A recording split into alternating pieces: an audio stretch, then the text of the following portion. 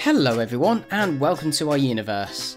Today we'll be talking about what is wrong with Pluto. Well, Pluto has had it very hard in recent years, even though 2015 was a highlight year for this magical world. But the thing is, Pluto is not a planet, and there's a reason behind this. So let's jump right in and talk about what exactly is wrong with Pluto and why it's not a planet. So when we ask the question of what is or isn't a planet, we must look at how we define the word of planet. The thing is, in ancient times, the word planet was just simply for something that wandered in the sky. This basically was anything, so it didn't really have much of a definition. And then astronomers noticed 5 star-like objects: Mercury, Venus, Mars, Jupiter, and Saturn. They didn't move around like any other star, but seemed to wander through the sky. Eventually we figured out that Earth was a planet too, and that it was orbiting around the Sun just like all the others. But the thing is, we didn't really seem to get a good concept of what planets were and what the solar system was until the age of the telescope.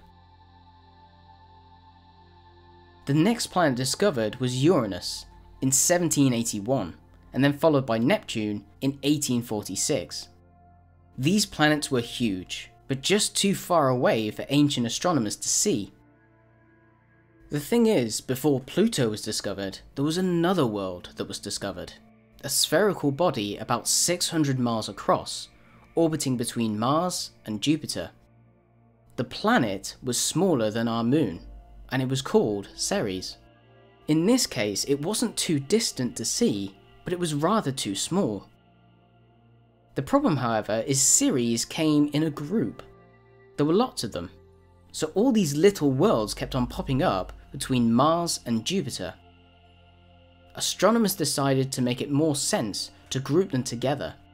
They named these new class of objects asteroids, and therefore Ceres got demoted.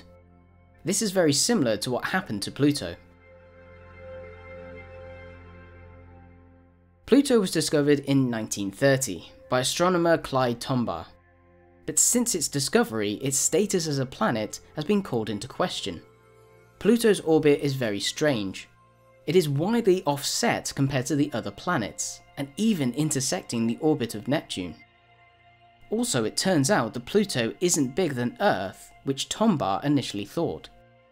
Instead, it has a huge moon called Charon. The fact is that this could be called a binary planet or a double planet, because the mass of Charon is very big compared to Pluto. And just like the case of Ceres, Pluto isn't alone. Beginning in the 1990s, they started finding other objects similar to Pluto. Objects like Sedna were almost as big. Then, in 2005, astronomers announced that they have found an object even bigger than Pluto. They named it Eris. So what about all of these planets? So the current situation was, instead of learning 9 planets, we had to include all of these other planets. So this basically means that you might have to memorize 1,000 planets when you're at school. So in August 2006, astronomers from all around the world met and finally decided the formal definition of a planet. Pluto and all the other objects did not make the cut, and they are now known as dwarf planets. But don't be upset for Pluto for not making the cut. Instead, we have a new realm of the solar system that is now undiscovered and full of these worlds, known as dwarf planets. Pluto is a pioneer into this new classification of planet, and in 2015 we took a great snapshot and discovered this beautiful and complex world. So Pluto might not be a planet, but it led us into understanding more about the solar system and discovering a part of it that we knew nothing about.